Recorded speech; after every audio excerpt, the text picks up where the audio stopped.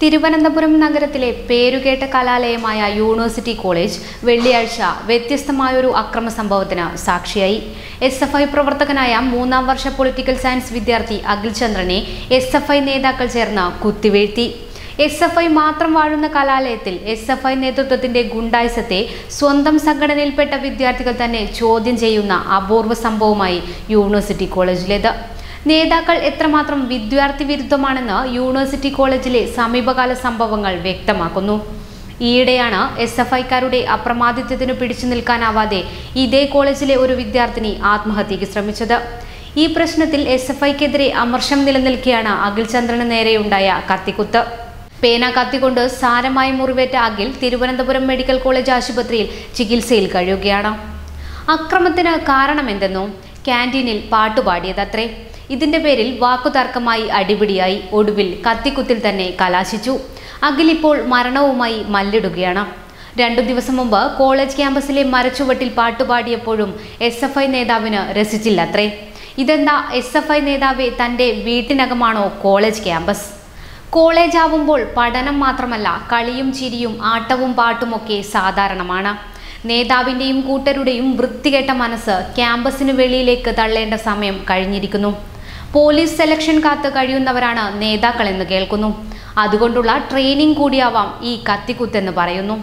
വെള്ളിയാഴ്ച രാവിലെ 11:30-ക്കാണ് SFI unit ഭാരവാഹികൾ അടങ്ങിയ സംഘം അഖിൽ ചന്ദ്രൻ ഉൾപ്പെടെയുള്ളവർക്കു നേരെ അക്രമം അഴിച്ചുവിട്ടത്. SFI ആണ് ആക്രമിച്ചതെന്ന് പറഞ്ഞ വിദ്യാർത്ഥികളെല്ലാം ഒപ്പമുണ്ടാവുമെന്ന മുൻധാരണ തിരുത്തപ്പെടുന്നതാണ് പിന്നീടുള്ള നിമിഷങ്ങളിൽ കോളേജിൽ കണ്ടത്. സ്വന്തം സംഘടനയിൽപ്പെട്ടവർ തന്നെ സടകുടഞ്ഞെഴുന്നേൽക്കുകയായിരുന്നു. അഖിൽ ചന്ദ്രനെ പോലുള്ള 3ാം വർഷ വിദ്യാർത്ഥികൾ പറയുന്ന ഒരു കാര്യവുമുണ്ട്. കോളേജിലെ SFI നേതൃത്വം തികഞ്ഞ വിദ്യാർത്ഥി വിരുദ്ധമാണെന്നത്. നേതാക്കളുടെ ഫാസിസ്റ്റ് നിലപാടിൽ വിദ്യാർത്ഥികൾ അസ്വസ്ഥരായിരിക്കുന്നു. ഫൈനൽ ഇയർ ആയിട്ട് പോലും ഒന്ന് ഉച്ചത്തിൽ പാടാൻ പോലും സ്വാതന്ത്ര്യമില്ലെന്ന് വന്നാൽ ആര് സഹിക്കും? ഇത്തരം സംഘടനകൾ ആർക്കു വേണ്ടിയാണ്?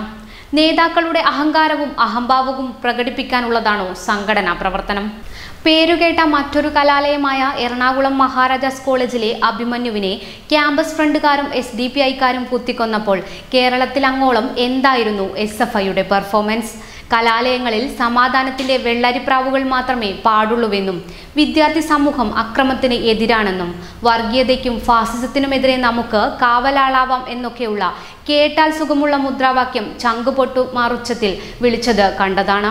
1 കൊല്ലം കഴിയുമ്പോഴേക്കും ഇതാ അനന്തപുരിയുടെ വിരിമാറിലെ കലാലയത്തിൽ ഒരു സഹപാഠിയുടെ ചോര വീണിരിക്കുന്നു. കുത്തേറ്റു വീണതാര്? SFI. കുത്തിയതാര്? SFI. റെഡ് സല്യൂട്ട് സഖാക്കളെ, റെഡ് സല്യൂട്ട്.